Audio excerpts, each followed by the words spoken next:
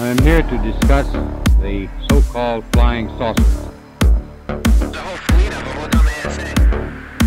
Oh my gosh. That's not real, that's no, is it? It's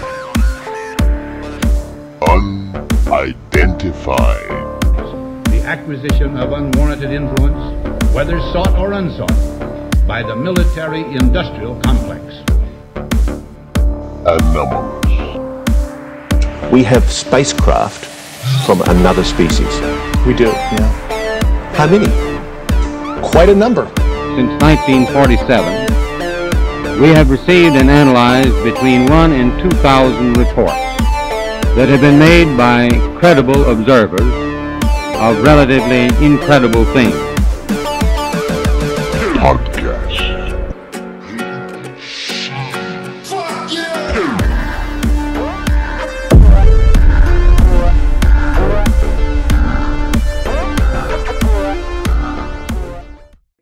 Hello, everybody, and welcome to this special edition of the Unidentified Anomalous Podcast. As always, I'm Digby Furno, and joining me is my wonderful co-host, Tom Cortex Zero. Tom, how are you doing, my friend?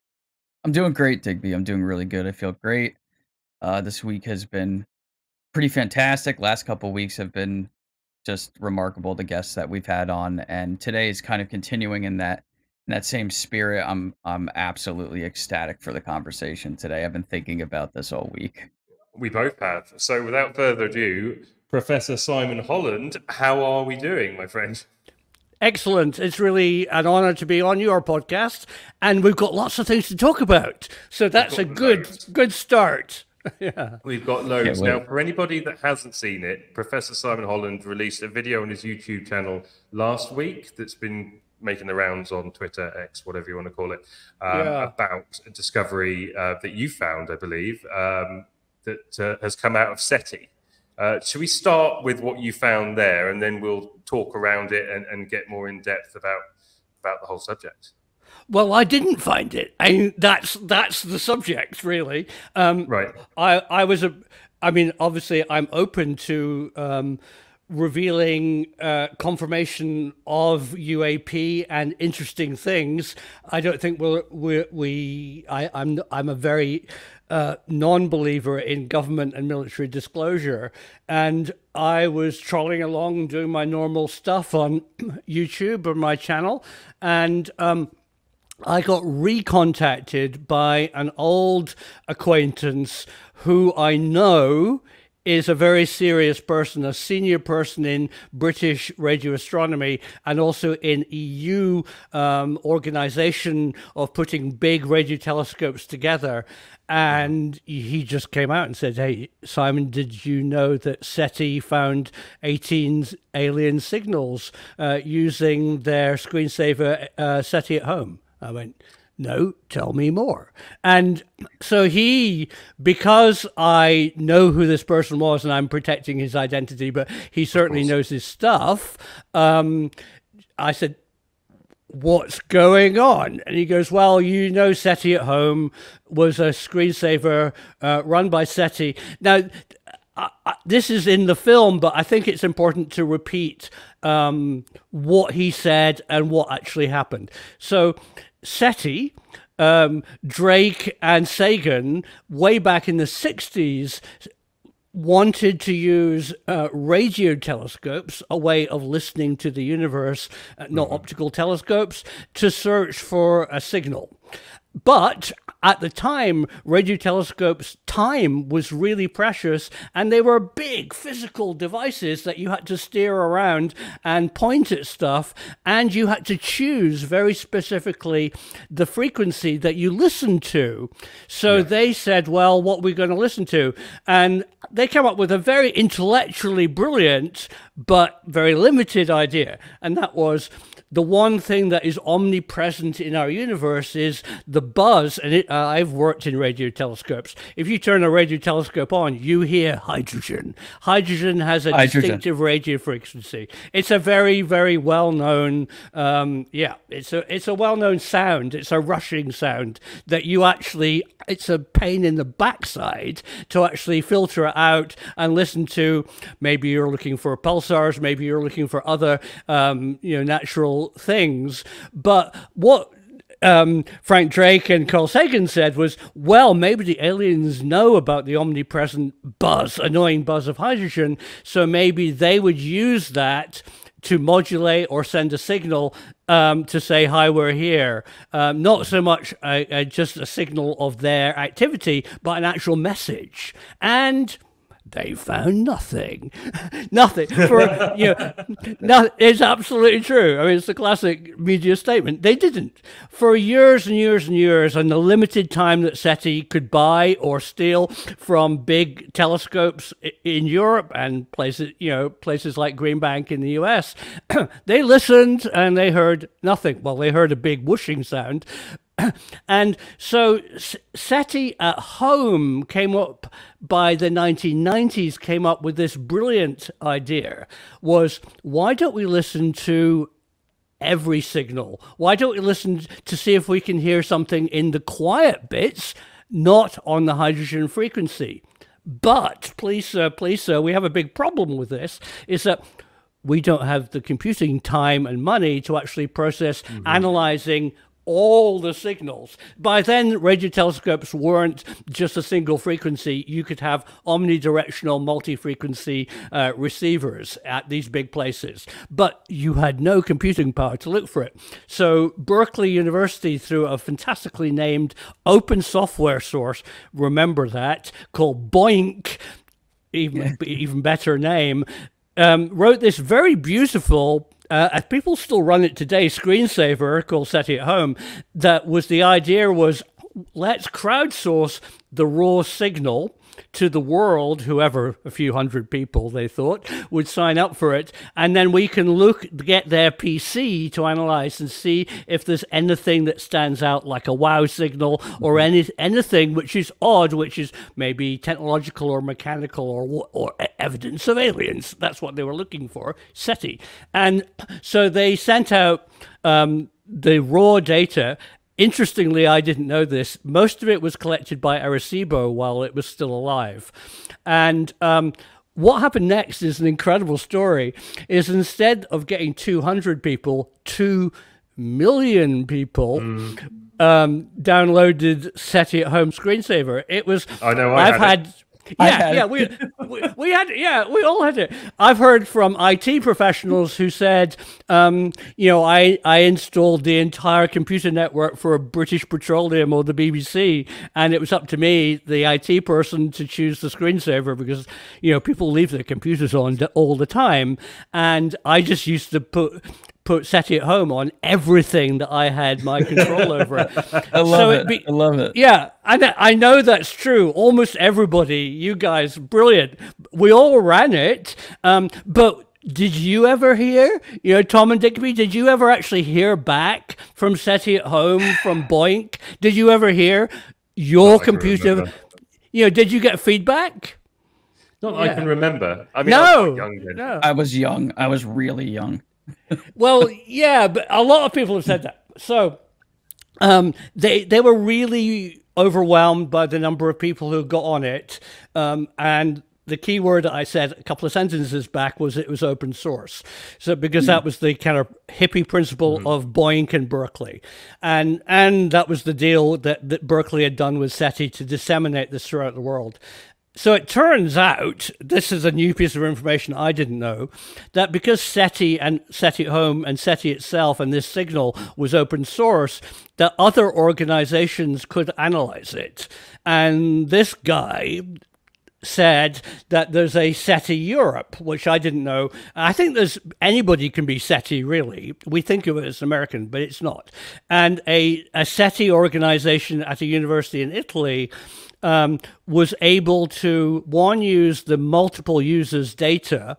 I'm missing a vital part. So BOINC and Berkeley had too many users. So instead of they didn't have enough data to share with 2 million people. So instead they sent the same data over and over and over again to people throughout the world, not to disappoint them.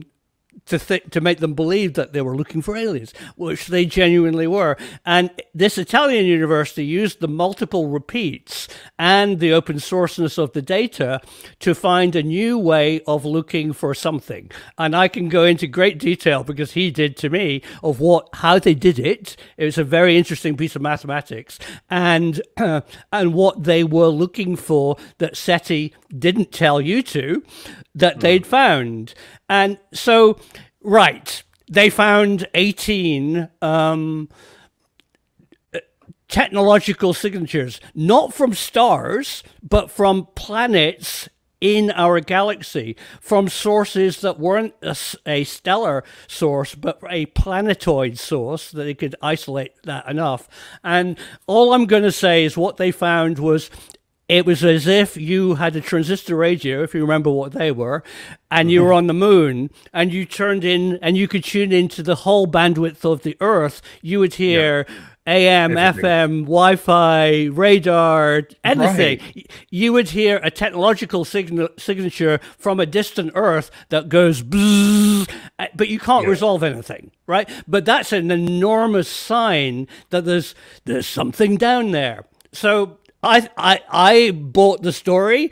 He said every time these 18 sources came round, Arecibo doesn't move, the Earth rotates, and every time these 18 sources came round, the same signals would repeat, and they would be distinctive because there was a Doppler shift. There was a red, there was a compression of the wavelength, and then a decreasing of the wavelength as the planet moved past. And that's what I put in my film.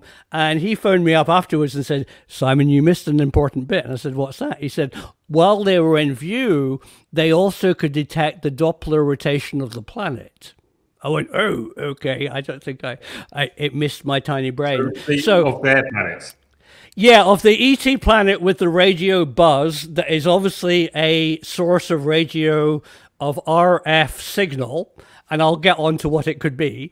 Not only did it Doppler increase in frequency as the planet approached Arecibo and Earth, they got a rotation of the planet while it was in view, and then a decrease as Earth turned and Arecibo left one of the 18, sources. So yes, ask questions. Do we have an idea of how far away or what planet this is? Yeah, he does, and he doesn't want to tell me. I know, but we should get on to this whole thing about proof, about social media, about breaking stories, because I think this is really the nub of it. I mean, I've told you what I know. He obviously knows more. He says it's obviously in our galaxy. It's not in a distant galaxy. He kind of slightly did give me I asked all this, that was exactly the question I asked, and the next question is, what are they saying? which everybody's been asking me, and I'll tell you his reply, which I didn't really put in the film. He said that they're relatively local to us, because anything too far away you wouldn't hear. So there is a kind of attenuation of the signal. So they have to be within, I'm going to lie to you, they're within 25 light years. I'm being very intentionally vague. For a good reason. But anything way distant in the center or the far side of the Milky Way, our galaxy, we probably wouldn't yet have the technology to detect. So all I can definitely say, he told me, is that they're a local source. And also, I would say that it can't be too far away either, because otherwise, I mean, let's look at it this way. If they're doing it intentionally, if they're more than 25 light years away, I mean, I would say probably, if I was guessing, I would say it's probably a little bit closer than that, because we're looking at 50 years for a round trip message. That's also something we have. Oh, we're jumping ahead. Okay, we'll slow down. Okay. Round trip message. Oh no. Yeah, that's another enormous kind of other thing to talk about. But no, all that SETI at home, because of the vast number of people like you looking at it, and a very smart team in Italy, ascertained was there was a buzz and a technological RF frequency of alien RF frequency. I mean, they're not human. They're not. People said to me, "What's their radio? What's their music?" No, they're aliens. You know, they're Mr. and Mrs. Blobby. You can't even begin to imagine how different they're going to be. But there is a that as well, don't we? With yeah, like NHI and UAP stuff like that. It's designed to separate it, so we don't start thinking, "Oh, we're talking about little green men." But you know, we are essentially talking about alien life here, and people need to get grips with that. You have to get a grips with it. You can't put our terra firma ideas on any of it. So here's one thing that I have to say. There is no proof, really, that it isn't a natural occurrence. It might be a planet that's made of a quartz crystal that's vibrating.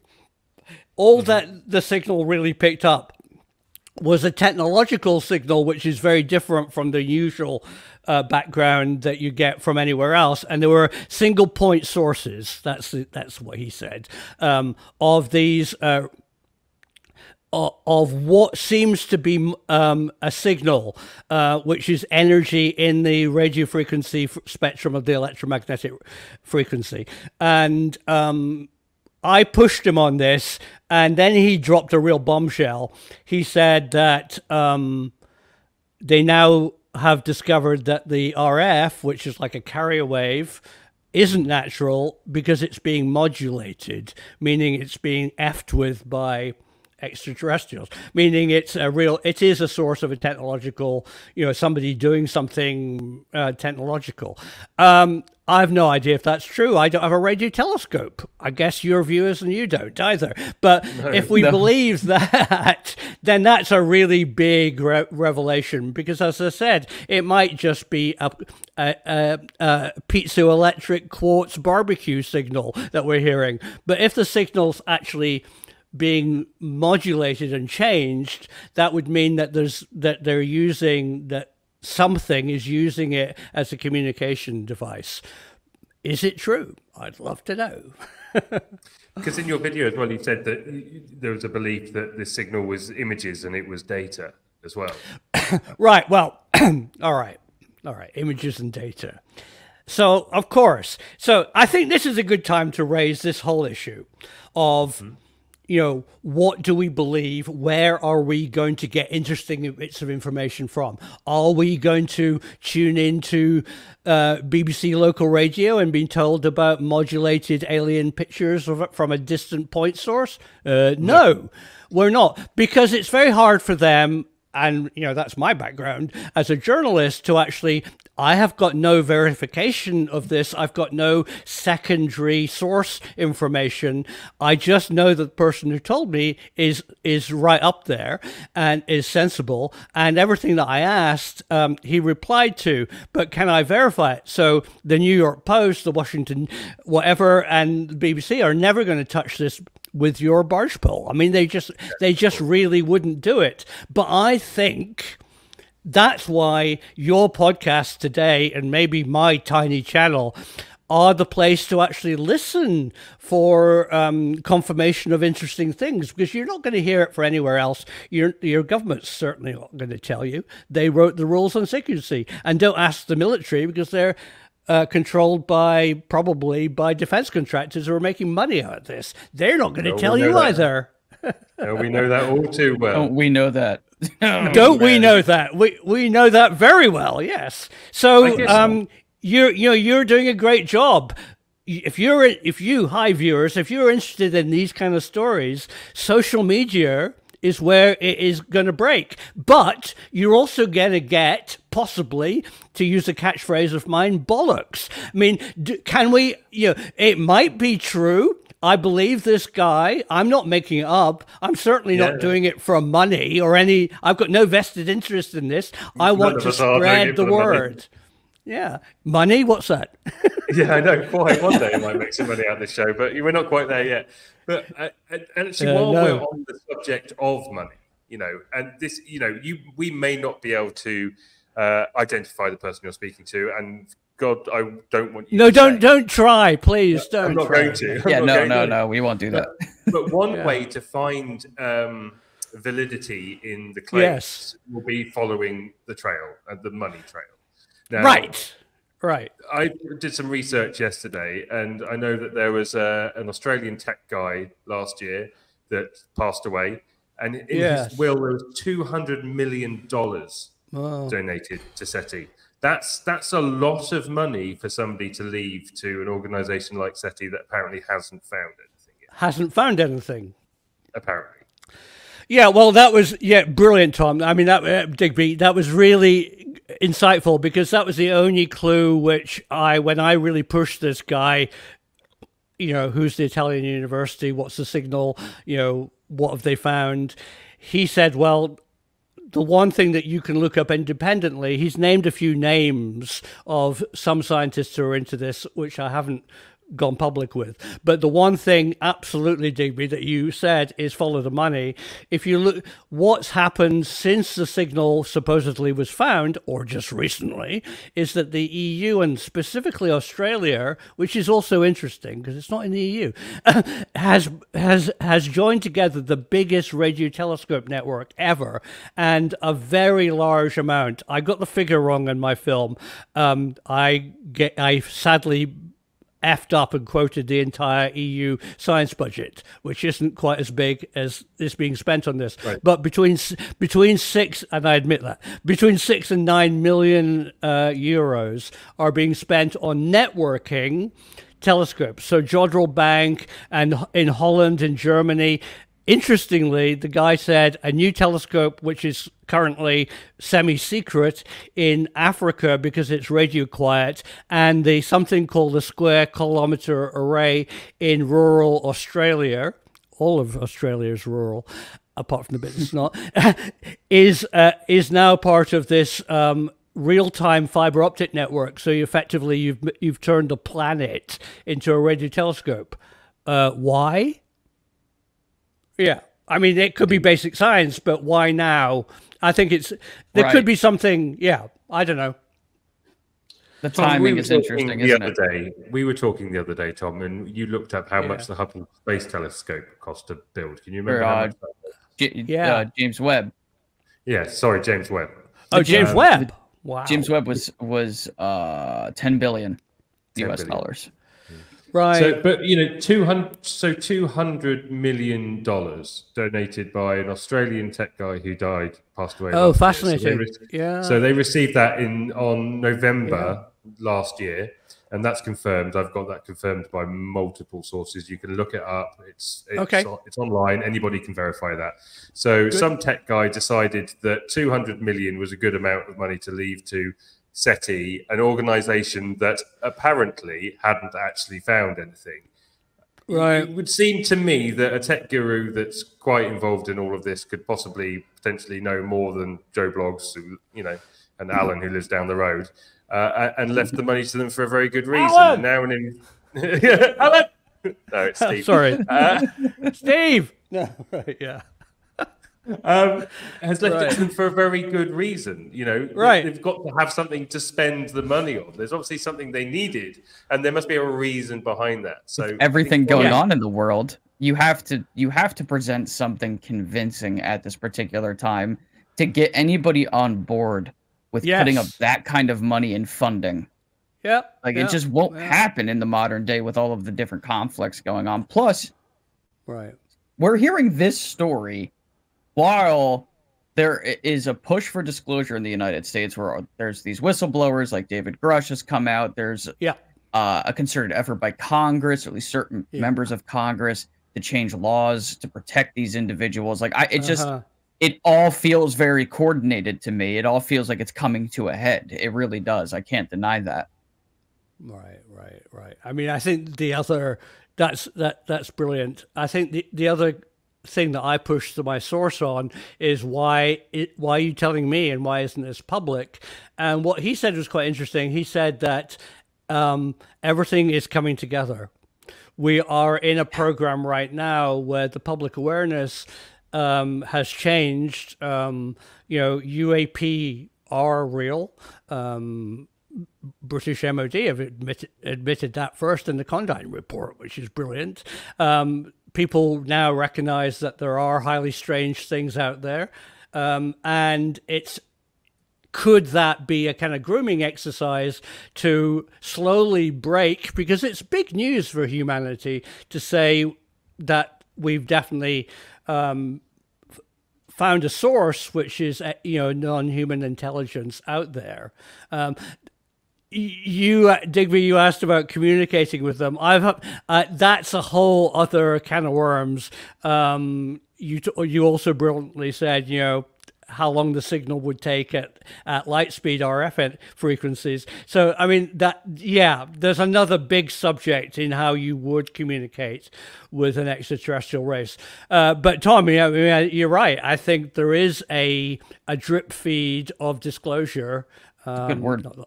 Yeah, that's slightly happening. It's when we spoke to Matt Ford the other day. Yeah. And a couple other people. I was in a space with a UFO researcher, Grant Cameron, a few days ago, and he specifically used that phrase, drip, drip, drip, drip. And I had first thought about that idea in like maybe 2014. I used to be on a forum called Above Top Secret that some people are probably familiar with. It used to be very different back in the day. I was searching that in the early 2000s and doing my own personal research and going to the library and such. And I said, if they really just wanted to come out and tell us, the best way to do it would be to do it slowly. I always compared it to like walking into a very cold pool in the middle of the summer. Like some people just dive right in, but then there's like a shock to the system, right? That's your ontological shock. But if you go in feet first, get used to it, little by little by little, next thing you know, you're up to your neck in water. You've got to just jump in. You've got to just jump in. But now I think we're ready for it. I do. I really believe that they can at least give us basic information, which is why I find your story so interesting, because I feel that if something is in our neighborhood, that they've already found it, and that it's just a matter of handling how they want to tell us.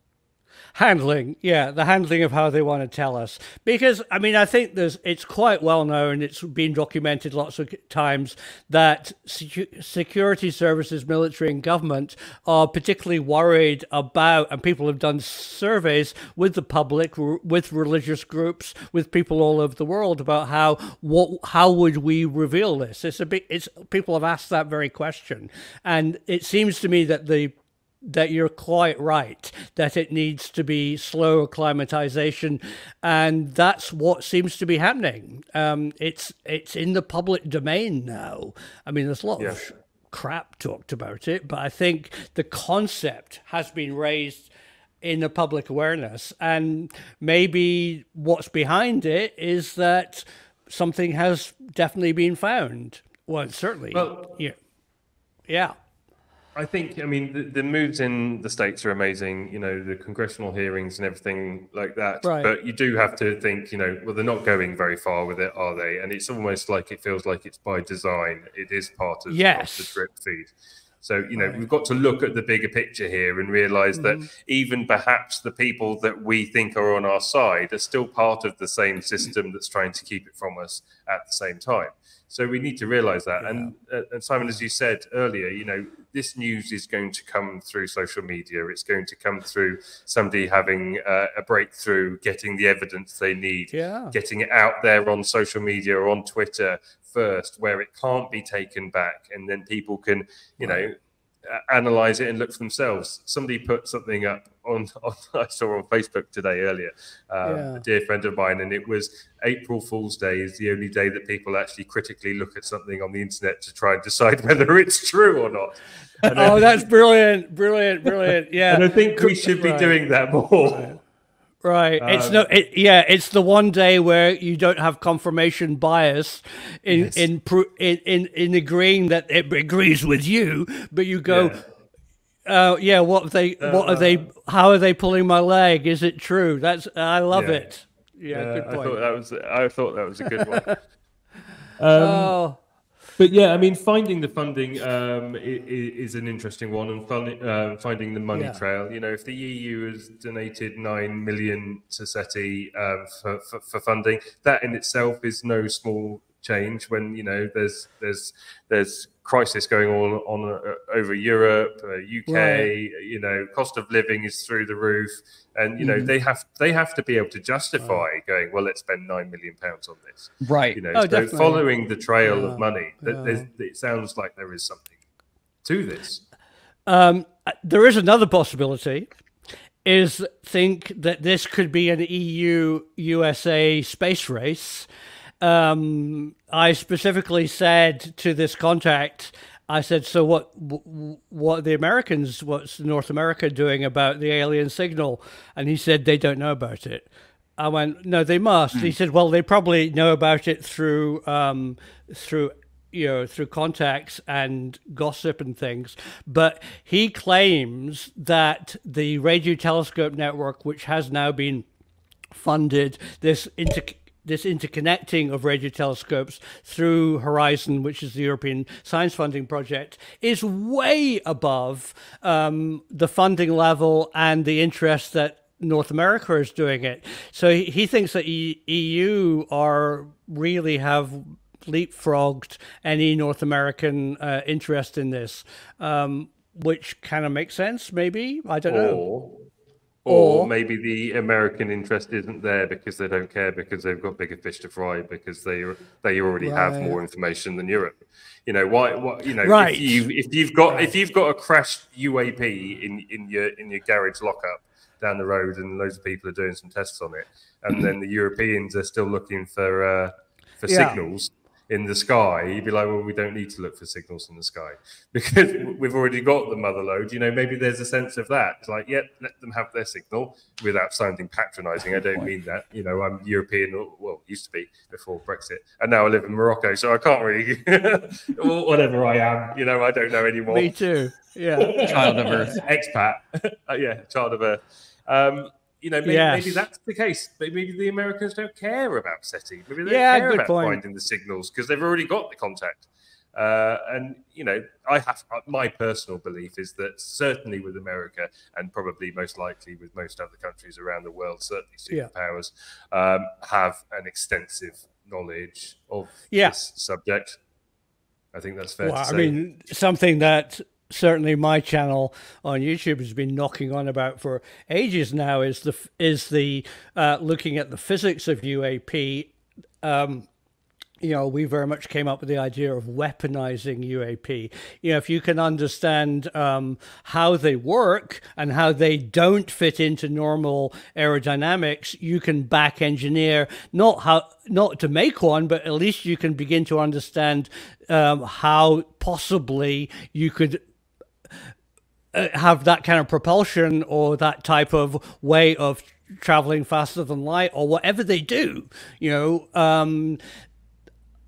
Definitely defense contractors have been looking at sightings, because I get this all the time from people who have seen things. They are immediately contacted and they want minutiae detail of timings and parallax and things that they know, and that information is going right back to large defense contractors who, of course, as you both know, are outside freedom of information because they're not government. That's how it works. And so the weaponization of UAP, I think, has been real, is real, and has gone on for a long time. So yeah, you're right. I think they've definitely been studied. There's a lot to learn from the unknown. We had a really interesting chat last week with Professor Avi Loeb. He was on our show last week. I'm sure you're very familiar with. And we were having a similar conversation with him, weren't we, Tom, about potential means of propulsion and how would they get here and how long it would take. Incredible. And then bringing in the conversation of the inertia of gravity and all of it. It blows my mind. Tom is far more technically minded about this stuff than I am. Well, I appreciate that, Digby. But I will say, too, thinking about your story, there's a couple of things that cross my mind. One is that, I've given your channel and essentially like your resume a good look. And I'm like, this guy's not going to put this video out unless he's pretty confident in the individual that gave him this information. So that gives me a certain level of confidence as far as the credibility of what you're talking about, which is exciting to someone like me. I'm an experiencer. Like, I had a craft only a couple 100 feet over my head as a child. Like, I know these things are real. That there's no debate for me, right? Like, as far as their nature and origin, that's a whole different story. But then I also think how weird some of these cases are, the high strangeness, the paranormal aspect. I feel that there's a very good possibility that whatever they're detecting with these signals may be separate from some of the things that are interacting with us here. They may be two very different things that are just around us. That's why I also find this exciting. Like, whatever's going on that planet, that doesn't necessarily mean that they're the ones that are coming here with their craft. Like, I feel like there's a lot more going on, perhaps, you know, folded into other realities. And of course, the math would tell you that there should be other civilizations popping up all over the place around us. Right. I feel like that now we are reaching this apex of, hey, people are starting to catch on to the fact that, like, you know, we've been lying to them for a very long time, and they're just putting all of their ducks in a row to do this in such a way that they don't have to take as much accountability and responsibility for the things that they've done in the past. And if they could, to the nth degree, if possible, they want to try to make this as a new emergent phenomenon. They don't want people thinking about Roswell. They don't want people thinking about Rendlesham Forest and things of that sort, these cases that have already happened, the Belgian UFO flap.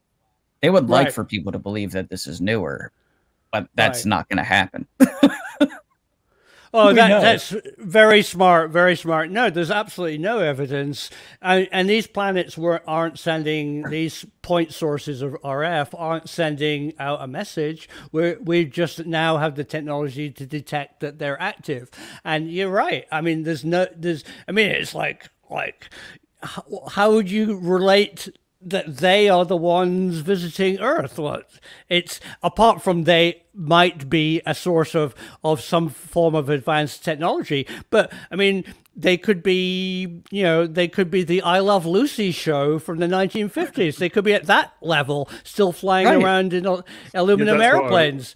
That'd be incredible to see. What I was going to say is that it's actually because we're receiving RF frequencies, you would imagine that potentially an advanced civilization would have a different form of contacting and transmitting information. Right. So I would say that actually receiving something like this from a close by star or something, a planetary system, they might not be any much further advanced than we are, or about on the same evolution. But then or behind, right. Or behind. But they couldn't be too far behind, otherwise they wouldn't have RF. So they're, you know, they're within 100 years. 100 years, which is amazing. Equivalent of ours. Yeah. But then also, that just came into my head, just raises another question, is finding the likelihood of having another planetary system with life forming on it, you know, it is less than likely if it's in our very backyard right now, even if the universe is teeming with life. So let's say that they're 4 light years away. You know, the chances are, you know, still quite remote. But for them to also be on the same evolutionary path and about the same sort of technological level as us at the same time, that also seems to reduce the chances of that being the case. So maybe we are being sent a message. Maybe we are being sent a message with these means on purpose, because as far as they're aware, that's the only way that we would notice what it is. Maybe it is intentional. So many possibilities. That's Do you know what I mean? That's fascinating. Yeah, I got you. Yeah. Because, you know, they're not going to send it over to us with technology that we don't have the ability to receive. It's like, well, we want to speak to them. Let's you know, knock on the door first before we kick in the back one. Plus, of course, we, as incredibly trapped in our own sense of reality of physics, are only looking with large ears called radio telescopes into things that we can imagine we might find. And, you know, as you say, Tom, I mean, the idea UAP manifests themselves as a physics which we don't really understand. You know, they have quantum observations where some people can see them, other people can't. They seem to me to be very much when we see them, it's almost when they're changing energy state temporarily. That's something that I've been thinking about a lot, about how light is produced, and maybe a UAP, when it kind of changes direction, temporarily appears, but its normal state is totally outside of what we perceive as our reality. So no, we're still cavemen in looking at radio telescope stuff. We really need to widen our search. It's life, Jim, but not as we know it means a big thing. Yeah. You bring up a really good point about light too, because some people, and reasonably so, have asked the question, why do some of these objects even have lights? And I thought about that, and I'm like, well, perhaps in certain situations it's just an emergent phenomenon that occurs, like you said, when they're changing energy states. If it's say Bigby had brought this up the other day too, what if it's a three-dimensional shadow of a higher dimensional object, we're not seeing the whole picture, right? And then Michael from UAP Studies, great podcast, him and Jason joined us on the show a couple of days ago. It was on Easter. It was one of the best conversations we had. And he said, what if they've developed the ability to divide themselves into smaller and smaller and smaller and smaller and smaller parts, and now they exist as like laws of nature, laws of physics? What if, and I was like, well, what if they live on the head of a pin and they enlarge themselves to interact with our world, and they're just like living on the quantum? Maybe that's why we don't see them. It's because they only come out to play when they enlarge themselves. It's like Honey, I Shrunk the Kids in reverse, right? It's all possible. No, it's very possible, because the quantum world, the world of the very small, obviously we have, through physics, we understand that quantum mechanics and quantum doesn't behave the same way as macrophysics behaves. So if you lived in a permanent, microscopic subatomic quantum world, you've got the possibilities of way faster than light travel, with instantaneous quantum possibilities of being anywhere in the universe. We know this. We use it in everything that we actually do in the modern world. We use quantum physics. So they could have evolved not or have always been in that part of our universe. They're macroly microscopic. They're subatomic sized. It's just unbelievable. I love the idea. I worked with Brian Cox on Forces of Nature at the BBC, and we talked a lot about UAP, which is great. He doesn't like them though. Yeah, because he doesn't want to talk about it that much, although he's been forced by many podcasts to come out and say what he believes. But we had this really fascinating conversation related to Forces of Nature, which was about, how things work. And I was working on a film on light. And I just asked him this really basic question. I said, Brian, just explain to me how are photons produced? And he said, well, they're all pretty well produced in the same way. There's a few exceptions, but pretty well. And it's when something loses energy. Imagine you were an airplane and you're coming into land. You throttle back to descend to a low orbit.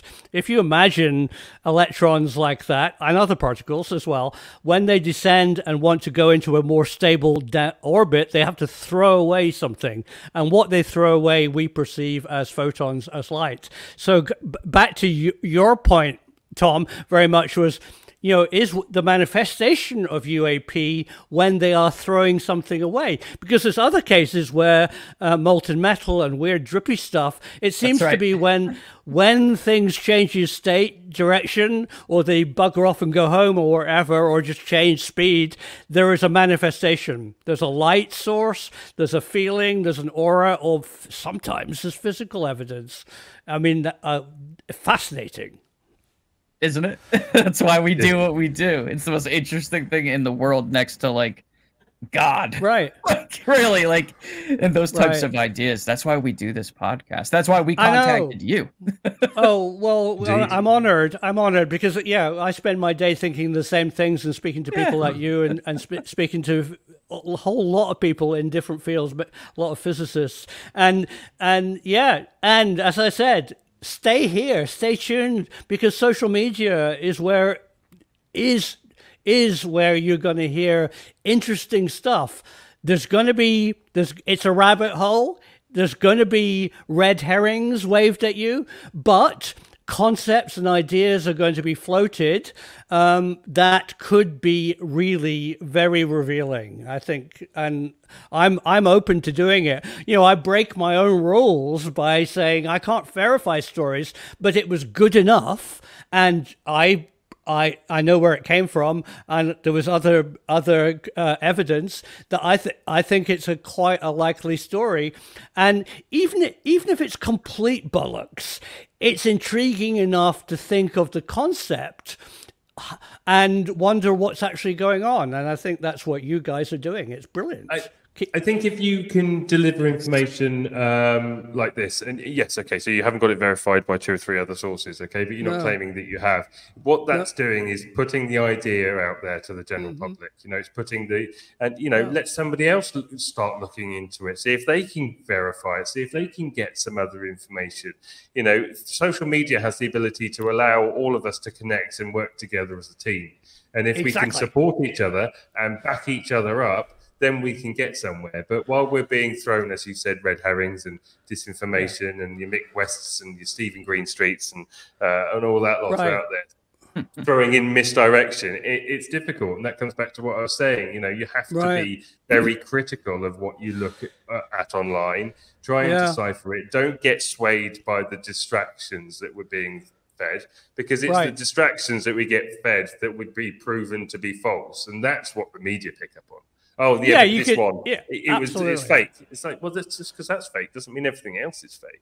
No, you could just dismiss everything. You could say there's no UAP, nothing, it's all rubbish, and it's not. I mean, there's something there that we need to investigate. And the other thing, Digby, that I'd like to say is I'm totally honored on a daily basis to wake up and have an email from somebody who works in defense contractor physics at a university or SETI or whatever, who says you're on the right track, keep digging, or actually tells me something. When we've been looking at Rendlesham Forest incident, which is a big subject that I've been covering, we reach out and say, did you build the antenna at Cobra Mist on Orford Ness? And I've heard from the guy with a backhoe with a JCB, and I said, how deep was it? Because I know the questions that I want to ask him. And I've heard people who work at Martlesham Heath supposedly working for the GPO, and they weren't. You know, people are willing to tell you stuff. I've heard from somebody who works at RAF Bordsea, which was supposedly closed down, and he said, closed down my left foot. I was 18 stories down in a complex you've never heard about. I mean, he's not making it up, and I know where he was. It's there today. You know, it's funny, especially with the British government talking about Rendlesham Forest, but they really don't want to touch the subject at all, do they? I mean, there was a brief conversation about whether they're going to have hearings and stuff like that brought up by one person in Parliament last week, and everybody was sniggering at him and laughing at him, and it was like, the Americans are taking it seriously, and they were like, well, you know, if the Americans are taking it seriously, we take what they're doing seriously. It doesn't mean we need to do the same thing. We'll let them have that kind of thing. But you know, this phenomenon isn't just an American thing. It's been around in the UK, around Europe for global years. It's global. It has to be. Absolutely. So obvious. All the great cases from all over the world, like the Virginia case in Brazil, is a really good example. And their government's been a hell of a lot more transparent with their own people than even South ours America has. is. Right. Like, this is a regular part of life for some people. And or if you go out into the Midwest and talk to, some of the Native American tribes out there. Like star people are like an integral part of their oral tradition that's been passed down through millennia. Like that's the point I always make when someone tries to bring up the argument that, oh, this could be like Russian or Chinese or secret US tech. I'm like, okay, maybe some of it now in 2024, but not during World War II, not when Ezekiel saw the wheel, not when Alexander the Great and his army couldn't cross a river because these things were swooping down at them. That just doesn't add up. Like it doesn't make sense. And it's the same morphologies being described with the same behavior and the same characteristics, talking about that there was fire going around the edge of the object. Well, that was their word for light. Right. Like this has been around since the beginning of humanity. And they didn't have weather in all balloons different back cultures. in Alexander the Great's time, did they? Exactly.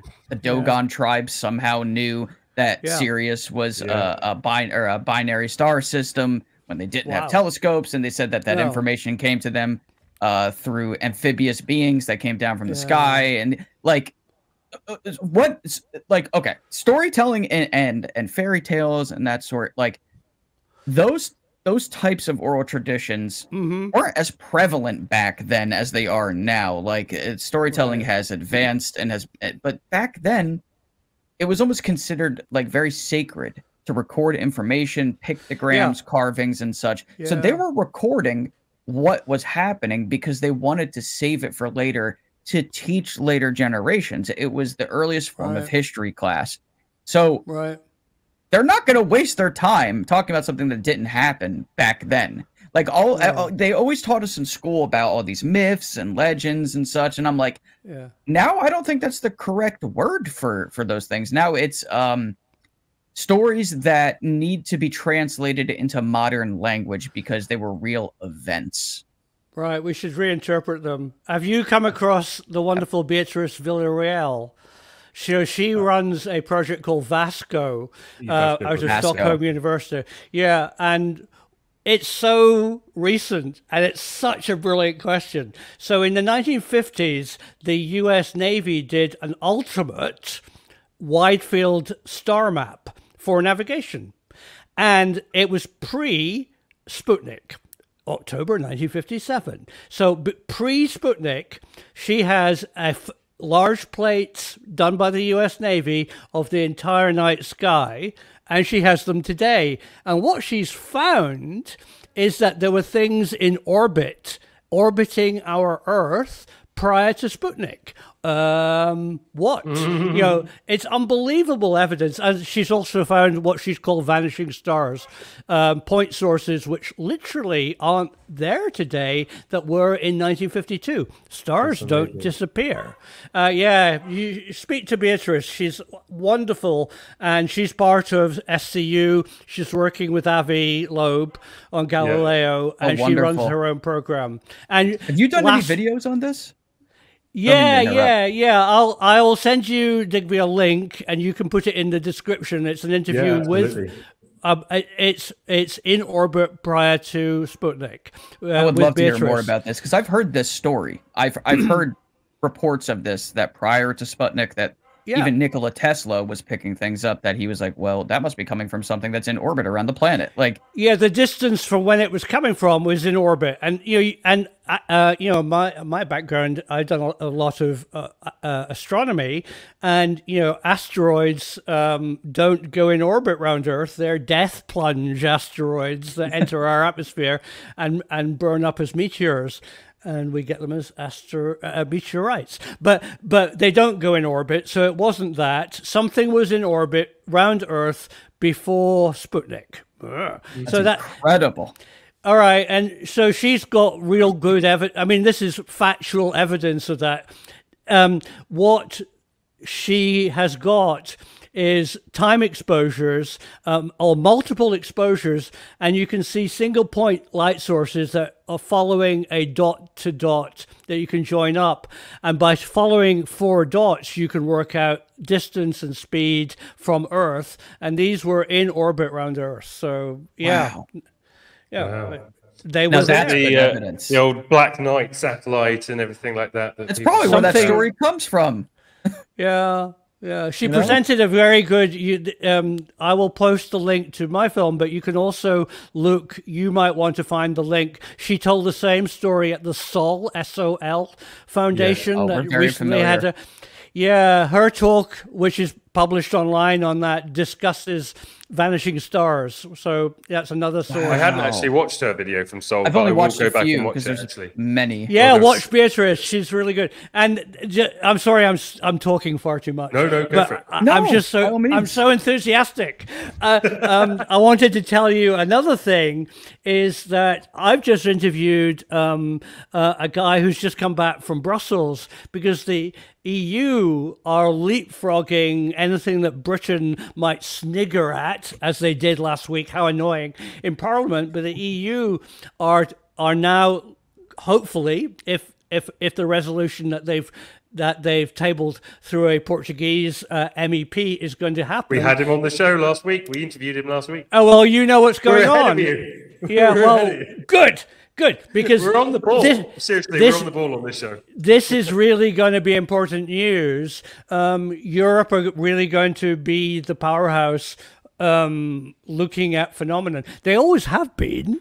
I mean, I live in France. I know how good Jacques Vallée and the French reporting system is for UFOs, but they tend to be ignored. So hopefully the EU, as you spoke to the MEP, will start funding this and take it more seriously. Francisco was great, actually. And what I really liked about Francisco is that he wasn't an experiencer. So he was doing it because he wanted to get to the bottom of it. He wasn't sort of confused by the fact that he'd seen something that he can't explain. He just went, he's looking at it factually. He's looking at the information and the data, and he's going, well, this must be something.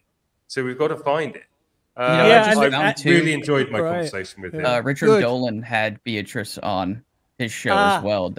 So and I love Richard Dolan. I had the pleasure of meeting him at an online UFO symposium a few years ago. He's an extraordinary researcher. It's called Mystery Objects and the Donald Menzel Conspiracy. We are actually... Oh, good. So Have another link images. to that. Right. Good. We are actually in talks with Basco at the moment, Tom. So Beatrice should be coming on the own show soon. I messaged her last week. My mind is so blown by this evidence. That's just incredible work. Really, that's great evidence that everybody can look at and be like, well, how do we ignore this? It's Yeah, but they will. They will. Two pictures. No, they're pretty obvious. And Beatrice also, because she had so many photographs, it's the visible universe from Earth is big, that she actually crowdsourced a lot of the comparison data. So you could actually sign up to be part of her Vanishing Stars project and actually compare today and 1952. I think was the main. Navy survey. So yeah, your viewers should get involved. It's good stuff. My point is that the news never picks any of this up, though, do they? That's our job. If they did, it would be on page 15 on a Wednesday when nobody's looking at the news, and they'll go, "Look, we covered it." So that's they want flying saucer stories. Yeah, they don't want what we're doing. They don't want the science of UAP. They don't want to think, as you said, about multi-dimensional beings coming into the quantum. That doesn't sell the Daily Mail. They want UFO lands in Suffolk, and that's not the truth. One thing I will say, I'm not normally a Daily Mail fan, but Chris Sharp, who writes for the Daily Mail and he runs Liberation Times, Chris does an amazing job. But I will say that Chris Sharp actually, the Daily Mail print his stuff, and his stuff is very well thought out, very, very in depth. And I will say, if anybody hasn't looked him up, look him up, Chris Sharp. But I'm not a big Daily Mail fan. I'm not a Daily Mail reader. We are a Chris Sharp fan, though. In this sense, they do allow him to publish these articles, and he was the one. What was it he broke? He had he interviewed Frank Milburn last week. Before that, it was he unearthed the secret government crash retrieval program in the States. It's done loads of stuff, but the mainstream media don't take it seriously. And if they do print something, it's because they want to sort of snigger at it and make fun of it. But they have their own agenda, and mainstream media just do what they're told to do by more powerful people than them, I'm sure. Where was the European space? The European, I'll ask this question very carefully. Where was the U.S. Air Force European, North Atlantic, and European space crash recovery team based? Tom? Where was it based? I feel like I heard this. Well, right. At RAF Woodbridge, which is the sister station to Bentwaters, and they were there recovering things during the so-called Rendlesham Forest incident. Large, heavy lift helicopters, euphemistically known as Green Giants, who got wonderfully involved in the Zeebrugge ferry disaster, but they were designed to recover anything, mainly spy satellites, that crashed in the North Atlantic or Europe. And they regularly practiced with NASA like objects in case somebody happened to have an accident and they were in Woodbridge. Hang on, Woodbridge. Wow. What's next to Woodbridge? Oh, that's that place called Rendlesham Forest. Rendlesham, that's right. It's all starting to add up. Wow. No, there's so many hidden secrets about the twin bases. And it's funny, I mentioned Orford Ness and Bawdsey. Oh, and Martlesham Heath. Hang on. They're all circled by a piece of scrubby woodland. What's it called? Rendlesham Forest. My father-in-law lives in Woodbridge. I'll get him to go down and check it all out. Please do. Oh, and send that would be great. Yeah. All right, guys. I have to go and feed my sheep because it's their supper time. I love that. Usually it's like I have to go eat dinner. I have to take a leak. I have a dog. No. This is a good one. Go feed my sheep. No, I'm a retired BBC film editor. I did teach at a university, but I never used the term professor. It's a nickname given by my people in my village here in France because of my crazy hair. Your dark brown hair. Love it. We love it. You have a great look. Thank you. It's carefully abandoned. But my wife and I. No. Iris and Dega, who are our sheep, we have a flock of 5 Wessong French sheep and 2 goats, want their supper. They're calling me. We'll leave you to it. Simon, thank you so for much having me on. Yeah. It was a real pleasure. We have to do this again sometime soon for sure. Absolutely. This was a great conversation. If you have anything else, you get back to us. Sure, I would love to. The weaponization of UAP is the subject. UAPs are real, and there's highly strange stuff out there, and we need to share what we know on social media. So thanks, guys. We do. Thank you. Thank you very much. So from me, from Tom, and from Simon, until next time, take care, everybody. Goodbye. Thank you for watching this episode of the Unidentified Anomalous Podcast. If you like what you saw, please remember to hit that subscribe button and like the show. It really makes the difference to both myself and to Tom and helps the show reach a wider audience. So from both of us, until next time, take care. Bye-bye.